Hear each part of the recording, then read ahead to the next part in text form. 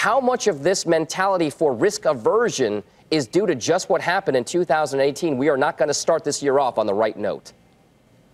Well, it certainly has to do with everything that happened last year. It's just a carryover from the risk aversion that we saw.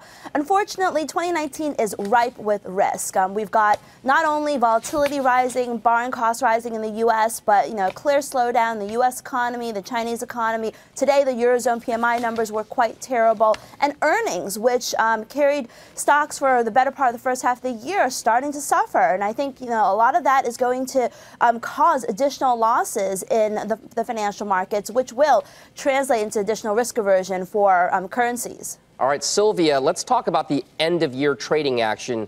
The types of ETFs folks use to trade these markets are put out by Direction and other companies out there.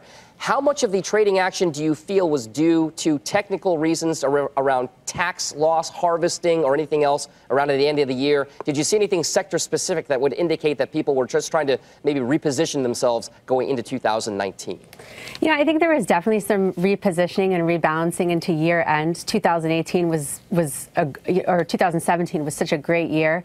The beginning of 2018 all the way through September was a very solid year, and then we really saw stocks pull back in November and December. So you certainly had pension funds, RIAs, large, family offices locking some gains in terms of preparing for the volatility going into the end of the year. But we've also actually seen a lot of traders looking for short-term tactical opportunities. So in the last couple of weeks, with these up and down swings in various sectors, we've seen some opportunities pop up for traders in the short term.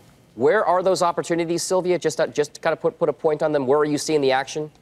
So we've been seeing the action, prior to this morning's dismal open here. For the last 2 days, we've seen some funds flowing into emerging markets. For example, we saw some weak PMI data from China this morning, but you have stability in Brazil. You have the potential for an agreement in tax tariffs. You have potential GDP growth in China. Even with the weaker data coming out, they're still sort of projecting some decent GDP growth. So I think a lot of investors were coming in on that, absolutely beaten down sector and region and looking for potential upside.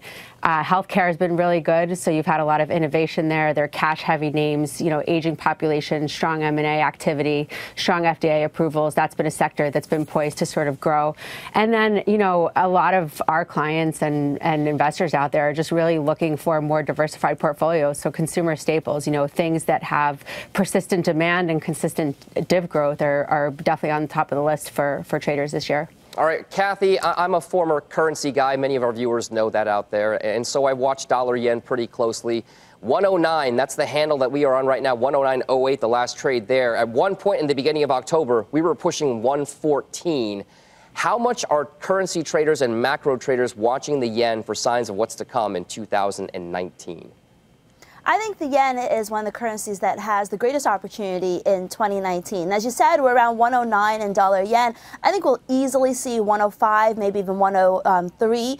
And I think that has to do with the fact that the dollar has peaked this last year. And we could see further downside in the markets, in risk appetite, and all that is going to weigh heavily on Japan. But in Japan, you're starting to see some green shoots too. So a lot of it doesn't have to do with Japan. It has to do with the market's risk appetite, but I think dollar yen is very much an attractive trade this year.